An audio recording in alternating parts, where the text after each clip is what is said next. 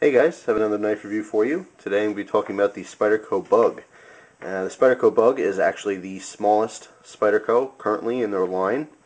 And you may be wondering, well, exactly how small is this thing? Well, let me zoom out for you.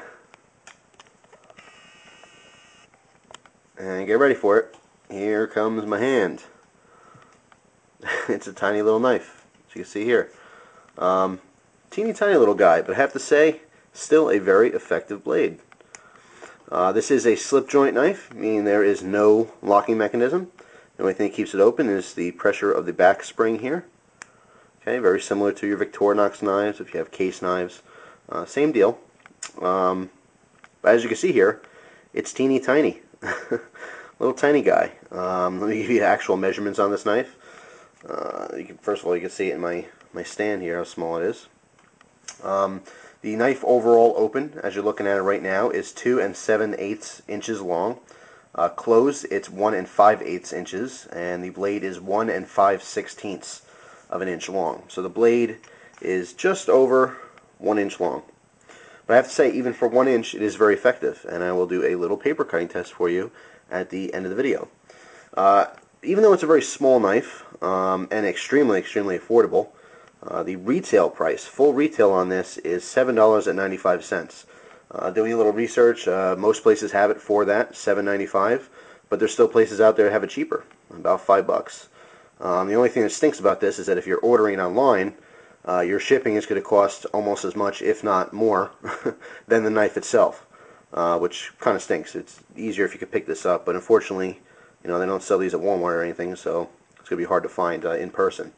The overall weight on this is only 0.4 ounces, less than a half of ounce.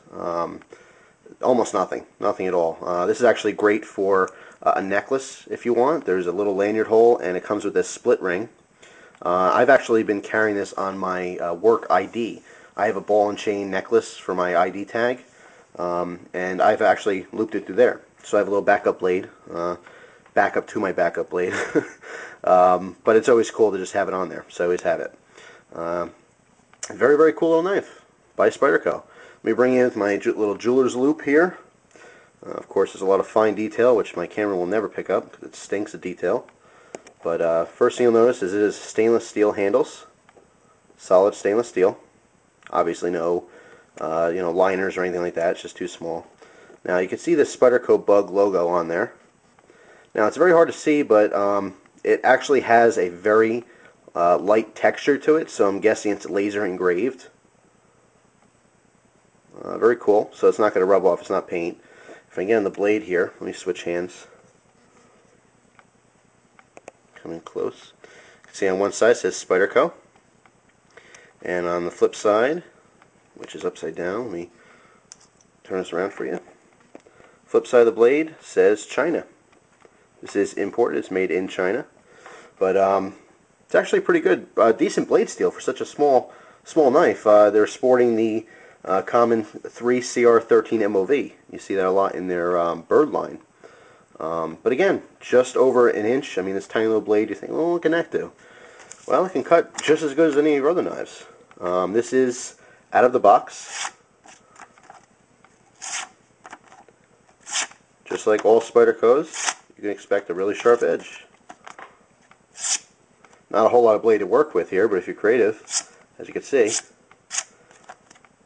you can get the job done. So it is actually extremely sharp, right out of the box. This would be great for opening packages, your small little tasks, things like that.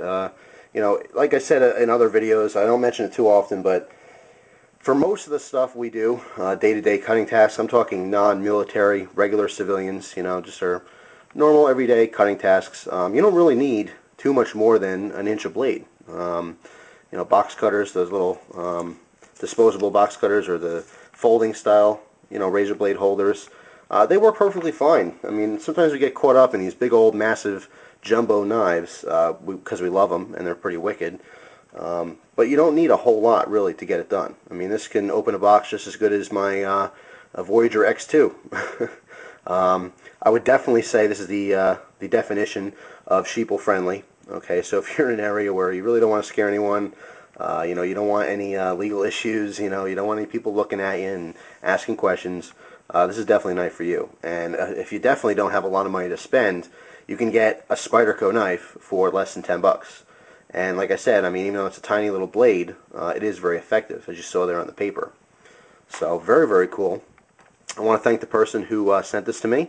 This was provided to me from a loyal viewer, which was awesome. They also sent me some replacement tweezers and things like that for my Victorinox knives. My older ones were, I think, my Fisherman, and I had another one too that was missing the tweezers and the toothpick. So he sent me a couple spares, which was awesome. Thank you so much. Fantastic little blade. Absolutely love it. Less than 10 bucks, decent cutting edge. They get the job done. Definitely. That is the Spyderco Bug. Hope you guys enjoyed it, and I thank you for watching. Take care.